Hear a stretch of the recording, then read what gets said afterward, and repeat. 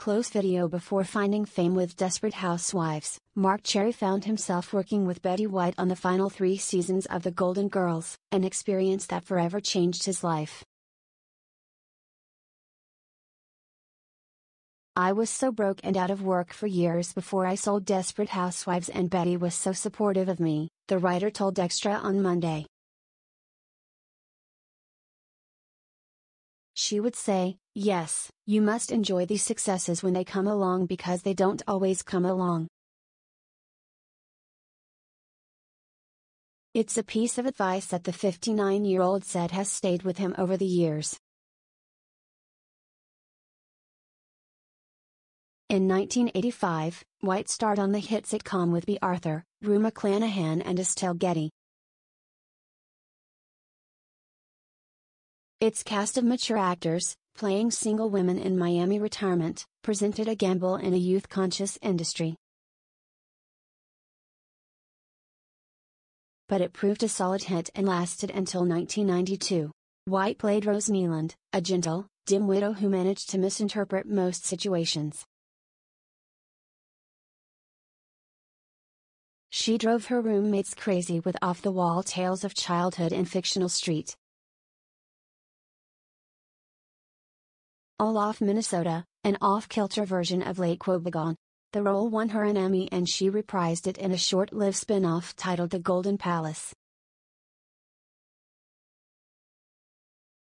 Cherry recalled one moment during filming that series that touched his heart. "We were doing Golden Palace and we had a character actor and he was having problems with his lines," Cherry told the outlet. He was in his mid-80s. "We're doing the second show in front of a live audience, this guy is really struggling, you can feel the audience getting irritated with him.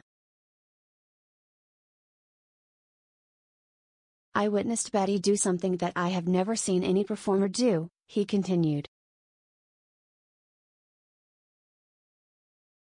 "At some point, she realized the audience was turning against this guy, so she started saying things like, 'I'm not sure what the line is here. Can you bring the script over?' She made sure he saw the correct line. She was so charming, she disarmed the audience. She thought, 'I'm going to save this taping and this man's dignity.' She wasn't just kind, she was smart too."